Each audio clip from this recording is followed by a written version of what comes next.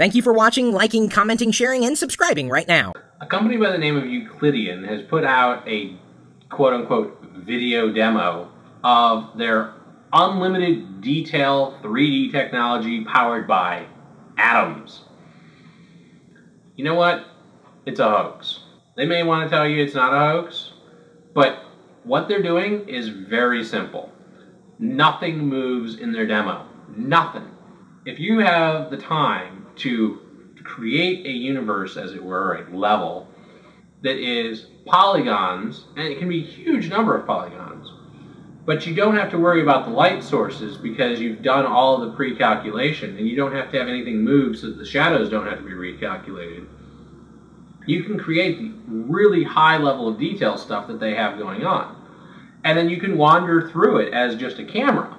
But when you need to interact with that level, it doesn't work. Because now, instead of just having a rendered system that you can wander through, you have a real environment that has to recalculate the lighting, shape, and design of all of those polygons in real time. And it doesn't work.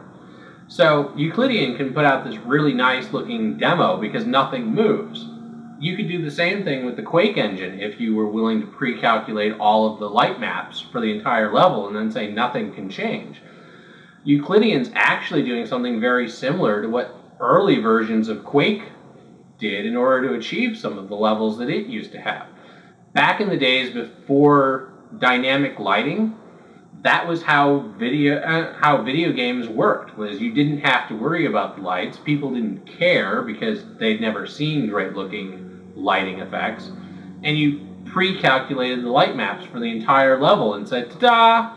There was a light source over here from this flaming torch and it lighted the wall, but the wall is now permanently lit that way.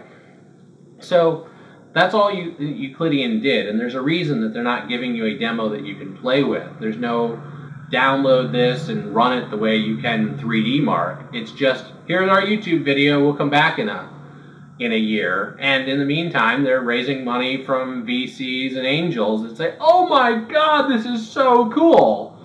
And all they're really doing is scamming those people. And yeah, that's more than just my opinion.